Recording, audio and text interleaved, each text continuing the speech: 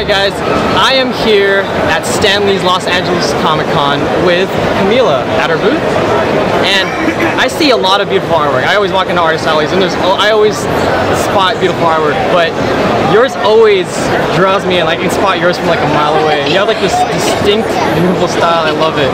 Thanks. So what do you think differentiates your artwork from a lot of the other artists? Well, I do a lot of my original content. So I think a lot of artists here work for Marvel, DC, or they're doing fan art for Marvel or DC, you know? But my art is very, well, it's Japanese inspired, which is there's not a lot of that here. And also the fact that my art is traditional. So I do paintings.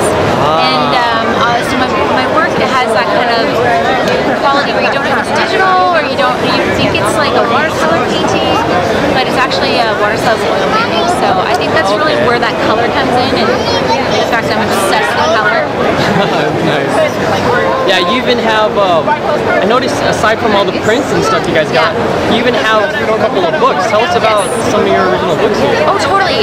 So Popo is my original create-your-own series, and it's based on literature, which is really neat. I've never seen any other publishers or authors do that, where they take classic stories and then I remake them into this narrative about a little girl without any emotion. So like, if you check out the book, it's kind of like a visual poem.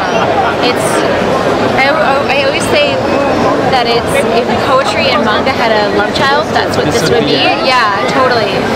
So this is one of my, this is the second book to a 5-part story, and I was showing you this picture. I think it's really fun. But there he is, the Mask of Red Death.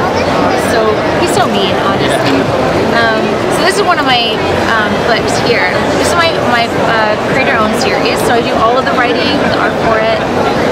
And then this year I came up with 3 books, which is, one's a coloring book. Oh yeah. I had a friend who had this. She keeps posting pages up every time she colors it online. So many people are doing that. I haven't actually had time to do any coloring.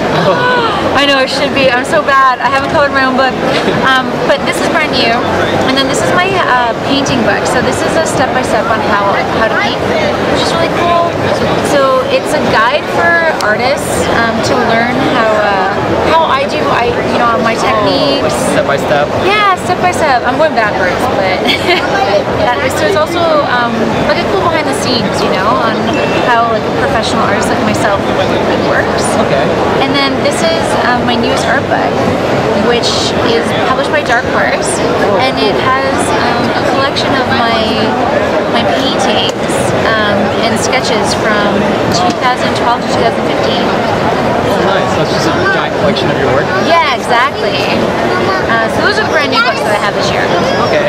Oh, and here at the convention, you actually have an exclusive print this year. I do. Or another exclusive print. I know, right? I've got a few. So I did the cover for the book program guide. Okay. So Stanley, it's a parody of Norman Rockwell, but Stan Lee is Norman Rockwell. So and he's the one doing the yeah, he's the one doing the painting. Okay. So it's Stanception, if you want to call it. I don't know. Alright. So yeah, just tell the viewers where they can find your work online. Yeah, you can find my work. I'm on Instagram as Camilla Dorico. You can go to CamillaDorico.com. I'm the Hellman Girl on Twitter, and I've also got a Facebook, which is again CamillaDorico.com or Camilla Dorico, and then /Facebook. So yeah, there's lots of ways to get to me. Yeah. Alright, right on. Well, thank you for your time. Yeah, thank you so much. Thank you for the art. Yeah, thanks.